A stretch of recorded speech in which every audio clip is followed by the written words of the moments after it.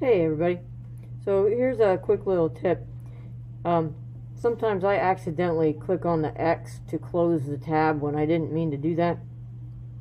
There's a way you can pin these so that they will not close, so that you don't have that X, so you can't accidentally close something that you didn't really mean to close. If you'll go up to the tab and right click, you can click pin, and it makes that tab quite a bit shorter. And there's no X, so you can't accidentally close that. So I'll right click on it, pin, right click, pin, and then if I have these other things open and I'm clicking through and I'm trying to find something and I hit an X, I'll close these, but I can't close these. I can't accidentally close those without realizing it.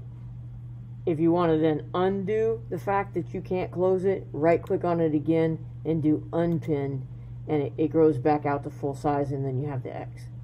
Okay? Hope that helps.